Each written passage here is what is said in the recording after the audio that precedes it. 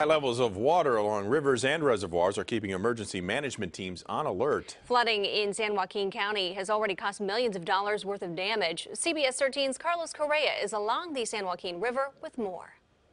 A couple of months ago, this entire area was covered with water. As you can see, things haven't changed much as people start to rebuild.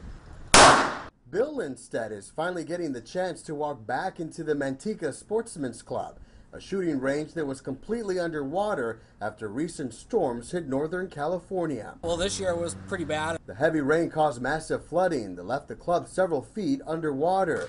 Owners were forced to close their doors. Even their neighbors had to abandon their property. It's been a big problem out here for a while. More than 2 months later, most of the area is still flooded.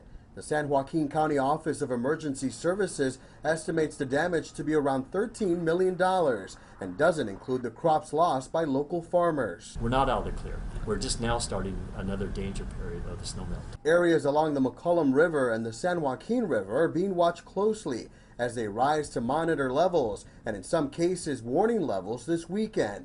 There are also crews patrolling parts of the Delta 24/7. We're threatened to the north, to the east, and the south due to river systems, and to the west because of the inland delta. And the tidal flow also threatens our levees in the delta. So all around us, we're threatened by water. The county continues to try and get as much federal assistance to help people deal with the flooding. Meanwhile, property owners have taken steps to save their land. Sandbags, yes, but all we can do is take it day by day. It's the nature of living by the delta. Well, county officials say there is funding available to protect levees with ongoing maintenance and monitoring.